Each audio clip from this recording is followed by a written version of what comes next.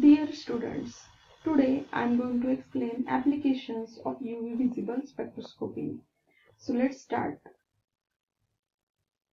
UV visible spectroscopy has many applications, but it is preferred in quantitative analysis. UV visible spectroscopy alone does not give great information related to the structure and identity of compound. But when it is combined with IR, NMR and mass spectroscopy, it will give lots of information related to the structure and identity of compound. Now we'll go for applications of UV visible spectroscopy in quantitative analysis. The first application is spectrophotometric titrations. Second is single component analysis, and next application is multi-component analysis. Spectrophotometric titrations. We all know about the regular titrations like acid-base titration, redox titration or precipitation titration. Now what is difference between these titrations and spectrophotometric? In regular titrations, the end point is detected by our eye and there are chances of human error. But in spectrophotometric titrations, the end point is determined by extrapolating the graph of absorbance against volume of titrant added. So there are less chances of error in these titrations. Now we'll see these titrations in detail. Here in these titrations, either titrant or reaction product should absorb radiations. That means titrant whose concentration is known, generally it is present in burette. Titrant whose concentration is unknown and generally it is in conical flask, or the reaction product, either of any one of these three should absorb radiation, and then we can go for spectrophotometric titration. Here the absorbance of solution is used to determine endpoint. These titrations are based on Beer's law. Now we all know about Beer's law. Beer's law explains the relation between absorbance and concentration, which is directly proportional. When concentration increases, absorbance will increase. The titration curve is the plot of absorbance versus volume of titrant added.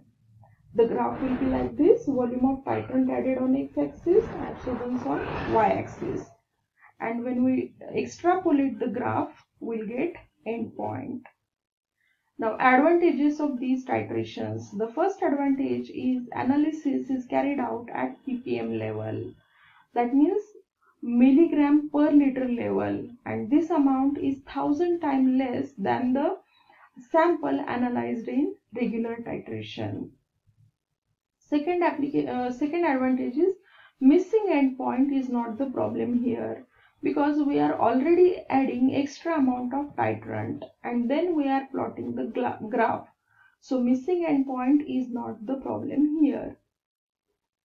First type of spectrophotometric titration is if the titrant absorb the radiation but titrant and reaction product do not absorb radiation, then the absorbance will decrease initially, and then after reaching endpoint it will remain constant. Example is titration of ferric ion against EDTA. That means assay of ferric ion with EDTA. In this procedure, ferric is first reacted with salicylic acid, which will produce ferric salicylate complex. And this complex is a highly colored complex, and that's why it will absorb radiation very strongly. But when we start titration against EDTA, the next more stable complex of ferric EDTA will produce, and this new complex is colorless, and that's why absorbance will initially decrease and it will remain constant after reaching endpoint. The graph is like this one. Initially the absorbance is decreased because ferric salicylate complex is going to break down, and after reaching endpoint, addition of EDTA is not going to affect the absorbance, and after extrapolating we'll get endpoint here. Second type of titration is titration in which the titrant absorb radiation, but titrant and reaction product do not absorb radiation. In this case, the absorbance remains constant at first, but it increases after reaching endpoint.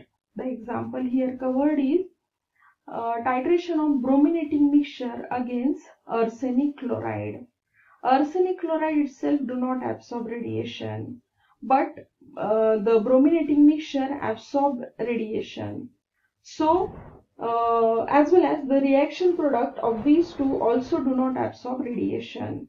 In this case, the absorbance remains constant initially, but after consumption of total arsenic chloride, all amount of arsenic chloride, the conical flask will have extra brominating mixture, and due to this extra brominating mixture, extra amount of brominating mixture, absorbance will start increasing after reaching endpoint.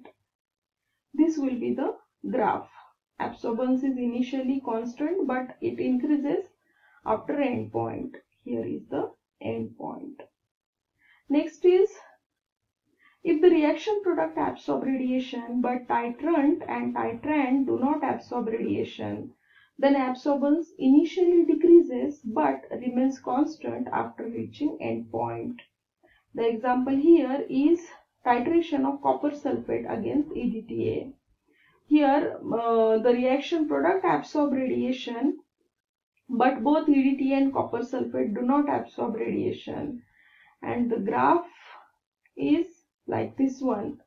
When the product started produced forming, the absorbance is increased, but when total copper sulfate is consumed and there is no extra copper sulfate remaining, addition of EDTA will not affect the amount of product, and that's why absorbance remains constant after reaching endpoint.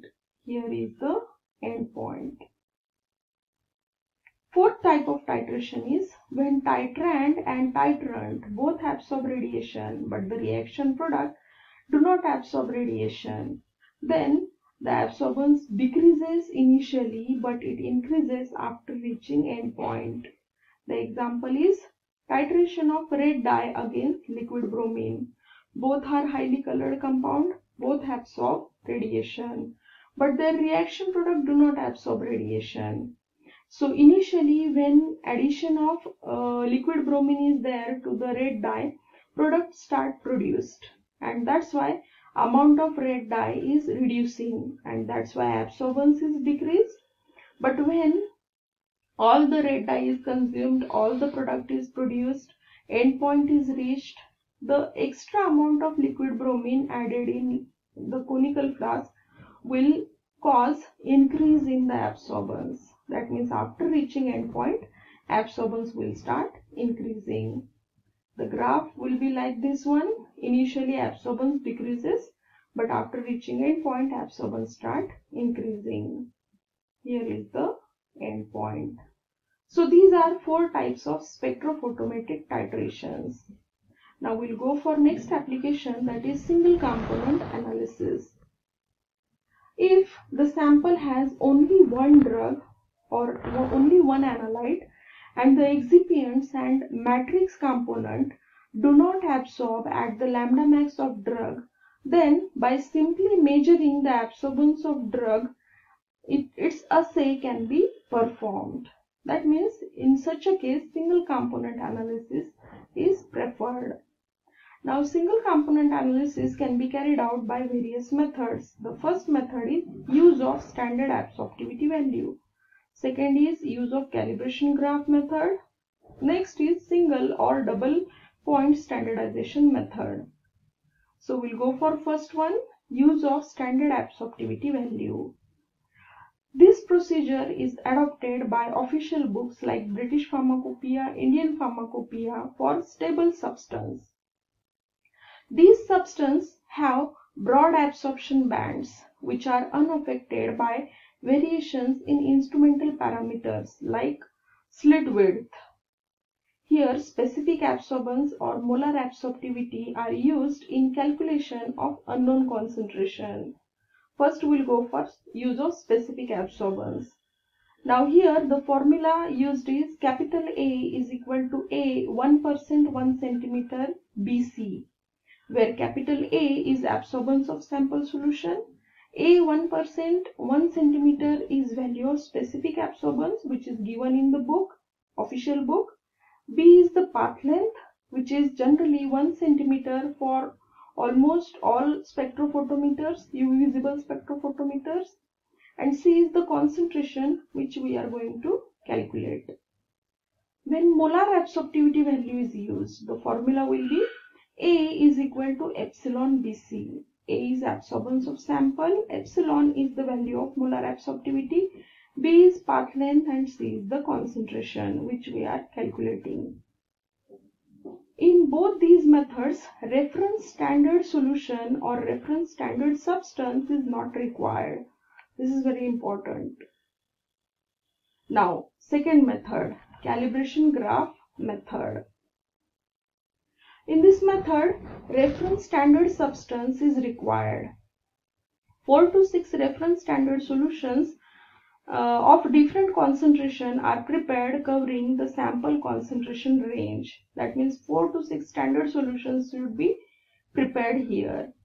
The absorbance of standard and sample solution is measured. Absorbance of standard solution is plotted against concentration. The graph will be like this one, concentration on x-axis, absorbance on y-axis. We'll get straight line because the relationship is linear here. Now, by using regression line equation, we can calculate unknown concentration.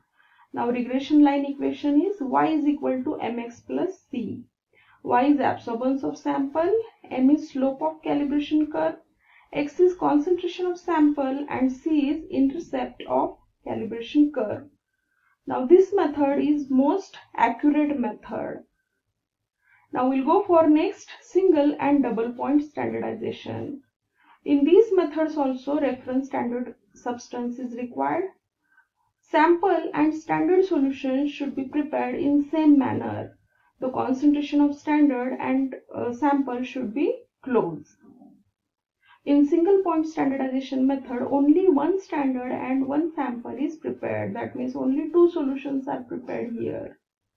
The formula used here is C test is equal to A test into C standard upon A standard, where C standard and C test are concentration of standard and sample respectively. A standard and A test are absorbance of standard and sample respectively. In double point standardization method, 2 standard and 1 sample solution is prepared. The formula used here is somewhat complicated. C test is equal to A test minus A standard in first bracket A standard 1. In second bracket C standard 1 minus C standard 2 plus C standard 1 in bracket A standard 1 minus A standard 2 upon A standard 1 minus A standard 2, where C standard 1, C standard 2, C test are concentrations of standard 1, standard 2 and sample solution, and A standard 1, A standard 2 and A test are absorbance of standard 1, standard 2 and sample solution respectively. So these are about the spectrophotometric titrations and single component analysis methods. Now, multi-component analysis method I am going to cover in the next part of this video. I hope you got all these things. Thank you for watching my